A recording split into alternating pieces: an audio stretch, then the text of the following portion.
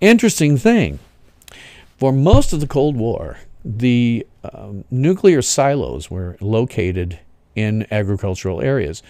Where my grandparents' ranch was, in order to get there, you would pass 3 nuclear missile silos out in the middle of it.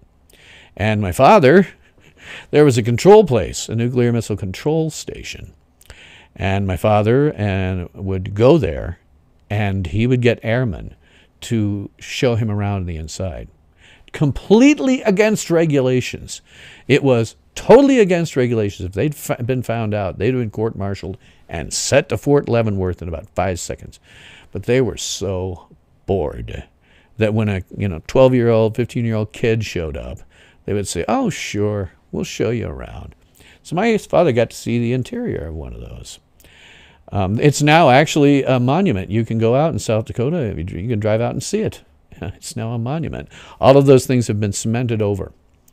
But in order to get to where my grandparents' ranch was, you went past 3 nuclear missile silos. That is a stupid thing to do. They should have put the nuclear missile silos right in the middle of cities.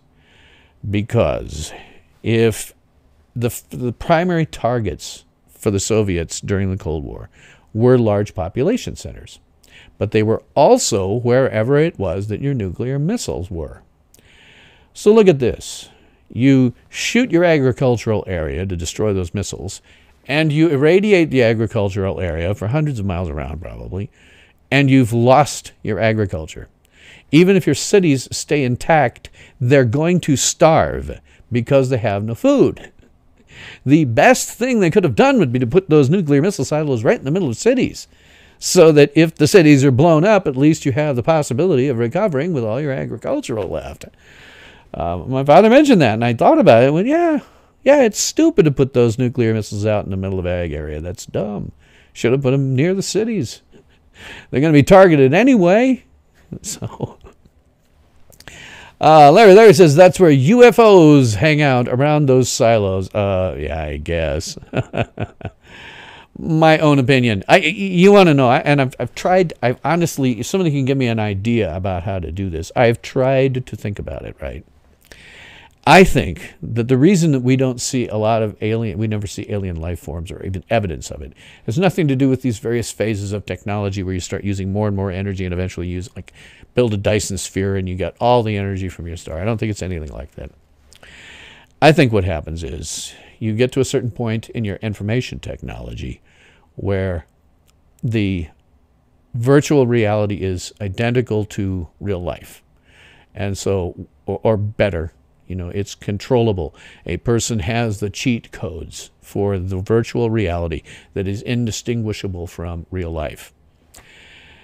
And maybe you find out, you can't live anywhere except in your own gravity. Maybe we find out that we're kind of trapped on Earth, that until we actually get artificial gravity, maybe we're just stuck here. Maybe we can't survive on Mars. Maybe the human body can't do it.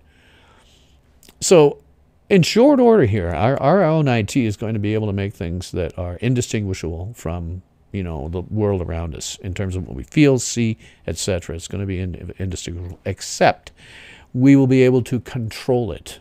We will have the cheat codes. It'll be like in Minecraft, only 10 million times better. I think it's very possible that what happens is people, other civilizations, simply run into the limitations of reality.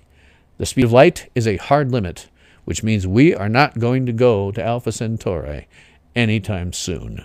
If we did, we'd have to build generation ships and have cryosleep, neither of which we have right now. And it would be thousands of years getting there. It may just be that we're not leaving this solar system anytime soon. But at the meantime, our IT is becoming such that we will be able to create artificial realities for individuals, right? So every individual has their own artificial reality. I think maybe that's why we don't see aliens. Maybe it's because they've simply figured out they can't get around necessarily as fast as they can. They go into an artificial reality that is individual. Every single different individual in their universe, in their world, has their own artificial reality that they can tailor to be whatever kind of utopia that they think it is. And maybe they let other people share it. Maybe you get some MMORPGs, but to be honest, I doubt it. Why would you if everyone and everything that you can think of appears in your own artificial reality? Maybe that's just where aliens eventually end up, is something where everybody has their own little world that they can create.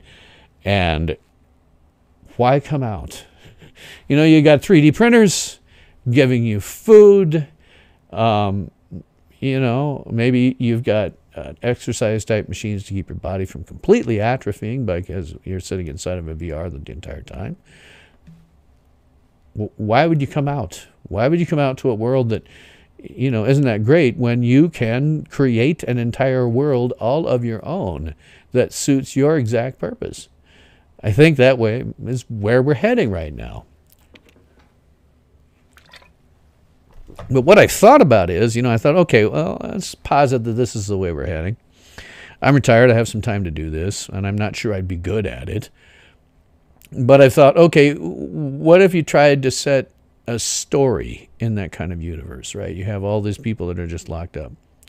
I thought, okay, what if there's a real murder, right? Somebody is actually killed by someone else. And I can't figure out a motive for why they do it. You know, you come up with something like as simple as, like, what if I wanted to make a detective show, a detective story? And I can't, because in a world like that, why would you kill anybody? There'd be no reason to kill anyone. They'd be all in their own little universe. Why would you kill anybody? So somebody could give me a motive for murder. I'd like to write that story. So, ultimate power in this world has always been one simple thing: the control and manipulation of minds.